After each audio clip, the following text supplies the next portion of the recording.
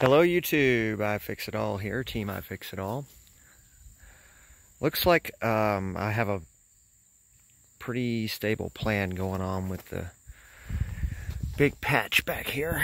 So, what we've got is a piece of sheet metal in here that I can remove. And it's fed into the slots, or the groove around the perimeter. There was a groove there that I was able to make use of. And on the inside, it sort of looks like where the hell am I? Oh, well, we can see the outside world right here. There's my fingers. Got a piece of sheet metal laid in there. And right now it's bent and curved, but I can bring it up and affix it as required. See, it follows the contour of that curve right through here. And I'll go ahead and, I don't want to yank it out right now, but what I'll do is I'll probably pull this trim off, and I will probably rivet that sheet steel behind this piece of trim, and I'll grind the rivet off. I'll be running my rivets from that side pointed out so that the stubby side is out here. I think that's the right thing to do. I gotta think about that for a minute. Which way do I face the rivet? I should be able to, I think I'll try that out on a piece of scrap metal. What I want to do is bring the rivet from the inside pointed out so that I can grind it smooth on the outside.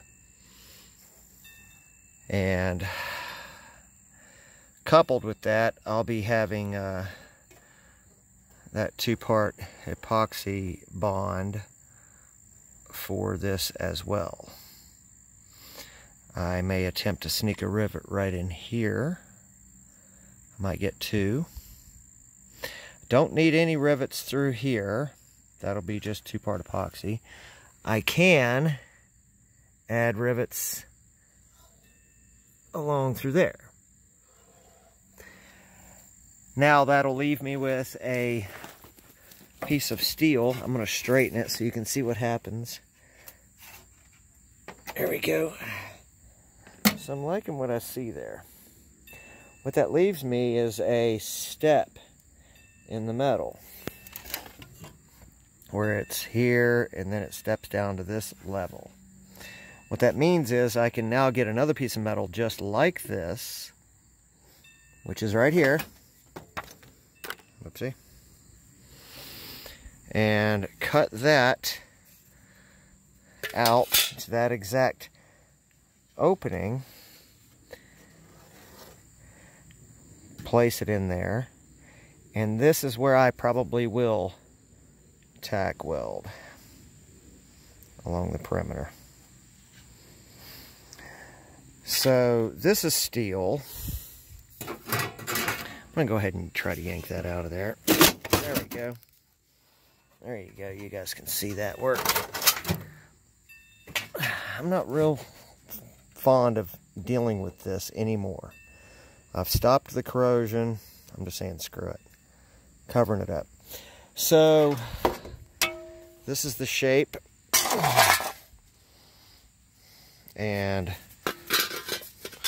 pretty large portion of this bottom edge was fitting in that groove there, and a lot of it was going in that groove. And what I'll probably end up doing is, when this is installed, on the back side of it, I'll use a real thin piece of aluminum sheet metal. It's real thin, it's flashing, to rest against this. Ooh. So there'll be flashing in the back of here, I'm going to try to drop that in there real quick just for the hell of it. So, this is fitting really nice. Flashing will be behind this. It'll be touching this steel. The aluminum will separate this rusty steel from this good steel and maybe delay any further interaction between the two surfaces. This is already galvanized. I haven't heated it or anything. I've just snipped it out. So that's the plan. Hopefully the next video will show progress. And there's a shot of one of the other patches I've already completed. And of course it needs our fill for the holes I made, but it was a hard piece to make. Real hard. We're pretty good. Some minor grinding there, but we're absolutely just a probably 15 thou low right here, which is perfect because I can fill that and transition it. And then down here, I think it just needs sandpaper. I can feel a small difference, but I'll worry over that if I'm looking for perfection, factory showroom, brand new car. It's only so much you can do. This is the only real hole in the car. Well,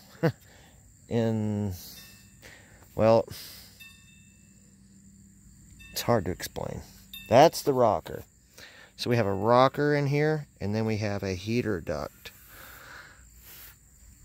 Heat travels through a tube through here. Then there's another channel which is called the rocker. Anyway, enough babbling. I'm going to get to work and wish me luck. Thank you.